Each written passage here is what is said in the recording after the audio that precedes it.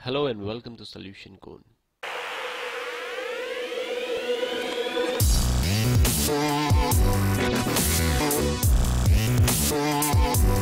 Whatever we get here, file name is equal to $_files.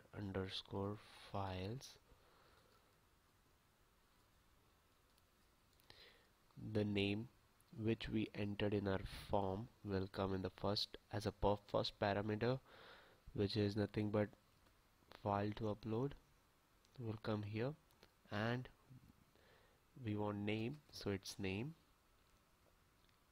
Okay, we'll just copy it because we want to do this file temporary name, file tmp. So this is like tmp underscore name.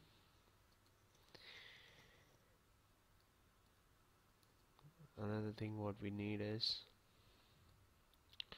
file size.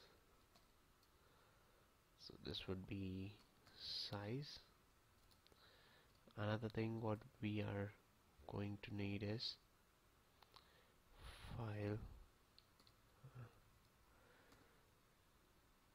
base name. Base name would be the same as this, just we have to write this thing, the name, inside this function. Okay, now we will just try to echo around some things. Echo this file name first, whatever name we are getting here. Choose a file, percent the num, and click on submit. So we get the name. Okay, we get the name.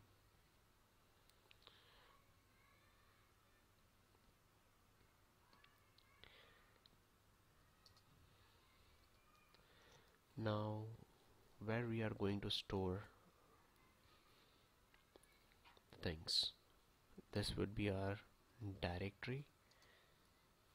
Okay, and we have a directory created like upload. Okay, this is our directory. Now this is our final directory. Final directory would be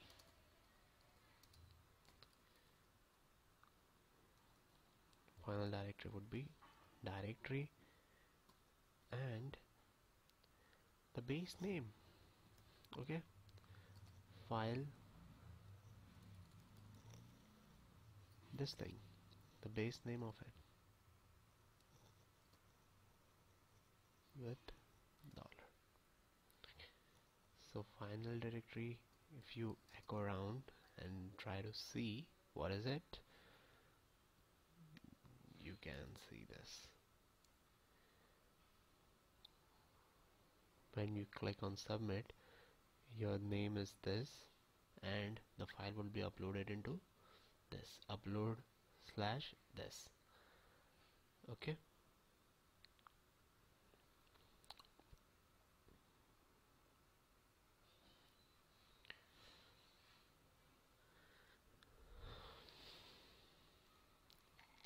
now we have all these things. Now what we can do is we'll just write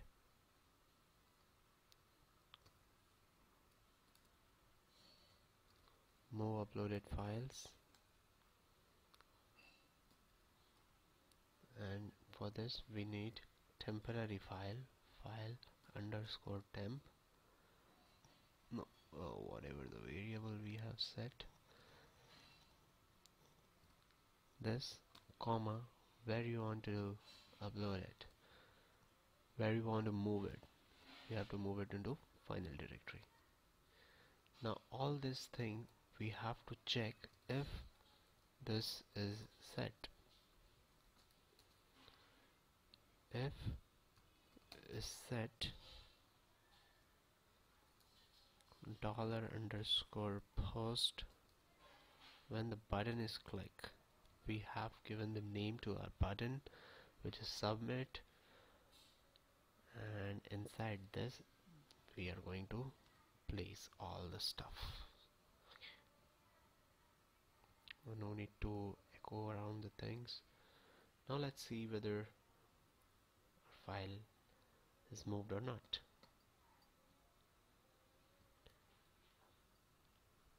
Let's choose Lighthouse and hit on submit.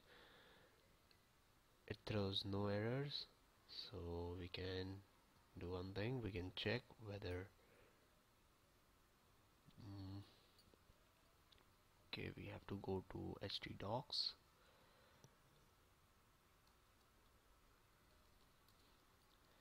Inside this uploads, yes, you can see that the image has been moved to this. Now we have to insert these values inside our database. So now we'll write the code for inserting into DB. Okay, now what are we going to insert it? What are the things we are going to insert in the database? That we have already discussed here. We are going to insert the image name and image path. So the benefit of uploading inserting the image path is, now for example, you write wherever you want to retrieve it, you write as image source is equal to upload slash xyz dot png or jpg, whatever. So this retrieves image from upload folders named xyz and displays into your browser, correct? So we have this path stored in our database, and we have to just retrieve this thing from the database, and we'll use the image tag, so it will show us the image. So this is the best way to retrieve image from the database. Another way is to store entire image in the form of a blob. This that will be using lots of space and requires large amount of time to execute the script. Now what we are going to do is, we have the image name. We have our image name. Image name is inside this file underscore base name, correct?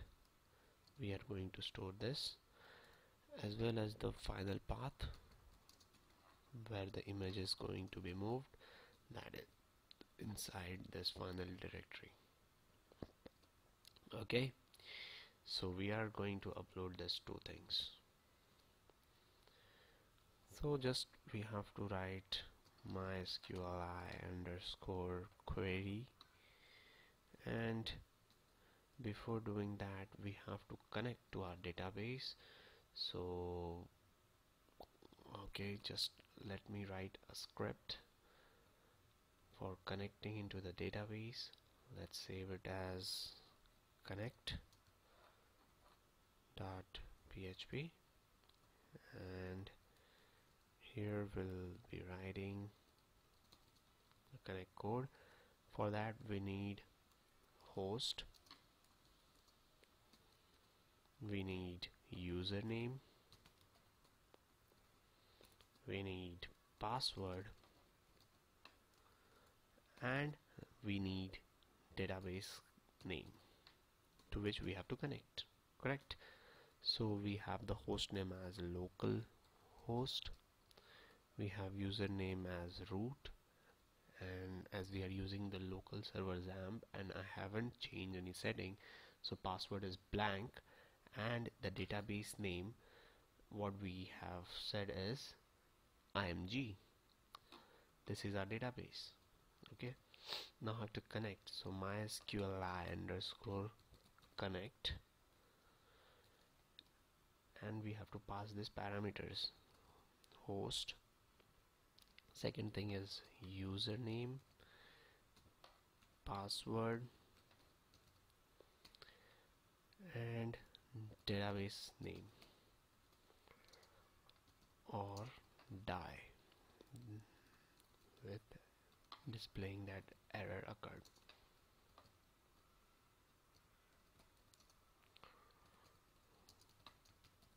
While connecting, let's see if it's running well or not. Connect.php. Yes, no error message has been displayed. That means we have successfully connected to our database.